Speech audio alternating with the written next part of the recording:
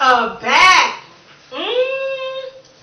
Take a bath, take a bath.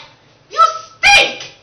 Your flesh is appalling and your pride is gagging. You stand before God with a lying heart with whom you have no intentions to part. Take a bath,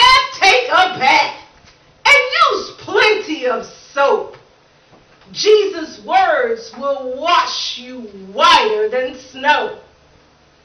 You give your tithes and offering with filth on your hands. You smile and your teeth are rotten with fleshly sweets. Take a bath, take a bath. God has endured the stench far too long. Let me tell you the way to God's bathtub. You must cry with a sincere, repentant heart. Clean me, Jesus. Only you know how.